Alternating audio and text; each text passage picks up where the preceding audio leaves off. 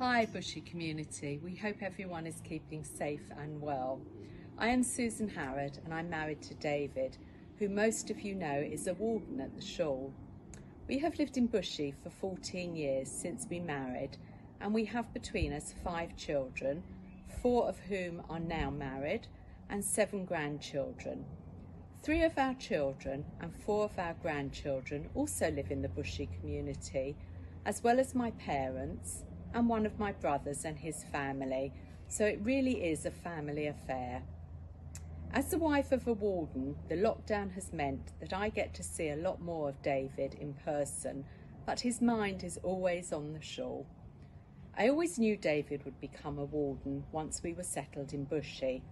He was previously a warden at Belmont Shawl and the FR, and Shawl is his second home, if not his first. Our grandchildren call Bushy Grandpa's Shawl and his Shabbat Shalom friends. As the lockdown came into being, David's time spent at Shawl became endless Zoom meetings, and to some extent this has taken more of his time than previously. The community has been wonderful in organising so much online, and the work of the executive, rabbis and the board is taken up ensuring we continue to reach out to members. We live in a truly amazing community, not just the Shawl, but all the local businesses that have worked round the clock to assist the people of Bushy. The biggest change for us during lockdown is the lack of entertaining and seeing our family. Waving at your grandchildren from the garden or talking to your parents from outside is not the same, and we long for the time we can all be together again. Seder for 3 people is not the same as Seder for 25, and I will never moan again about entertaining, although for some reason my food bill seems to be the same as before, if not more. I work for a charity called the Association of Jewish Refugees, where I head up the outreach programme and the events department, and I have been there for nearly 15 years. There are still over 1,500 survivors in the UK alone, and we care for their welfare and social needs on a day-to-day basis. Obviously, my work has changed enormously during this time, and all of my meetings are now via Zoom, and I'm constantly amazed that people in their 90s and above are able to adapt to this new way of life. I have asked my clients, all of whom are refugees from the Holocaust, some kinder transportees, some camp survivors, and some who made it to the UK through other means, how they are coping during this pandemic. Not once have I had a depressing or negative answer. Their overall attitude is that in their lifetime they have been through so much that this is just a minor blip. They assure me they have a roof over their head, they have food on the table, and they know where their friends and family are, and they are safe. They are able to communicate with them, and they are grateful. What they went through during the Holocaust is simply no comparison, and I think this is a lesson to all of us in that generation, that we should be counting our blessings. I know David and I have tried to take positives from this situation and perhaps see the benefit of less pressure on a day-to-day basis, with rushing around trying to fit everything into 24 hours.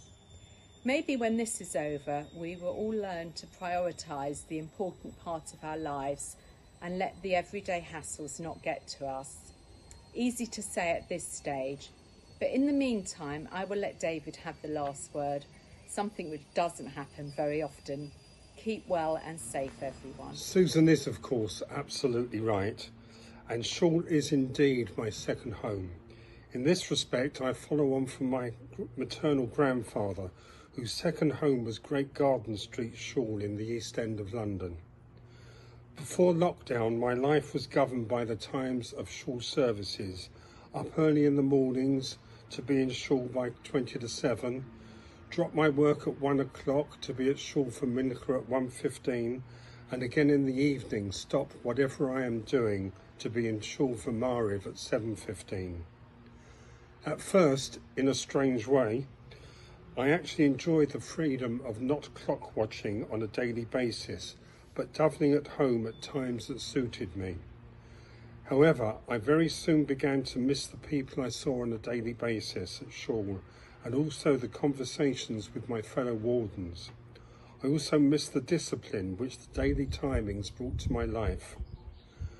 After 2.5 months of not being permitted to hold services, we have now reached a stage where we can start talking about the new world of services we may be able to hold from the 4th of July. This has been the subject of many Zoom meetings and WhatsApp conversations. On the one hand, it will be great to be back at shul services and to renew acquaintances with people I have not seen for all these weeks. On the other hand, it will be a very strange and almost weird experience to be at services with social distancing and everyone wearing masks and gloves, with no singing and no kiddushim. However, we have a great team of Rabbonim, wardens and executive who will, as always, work together to make the most out of the very challenging circumstances under which we must operate for the next few months. Of course, we have all learned many things during this lockdown, but perhaps one of the lessons I have learned, unbelievably, after over 60 years of attending shul, is never to take anything for granted.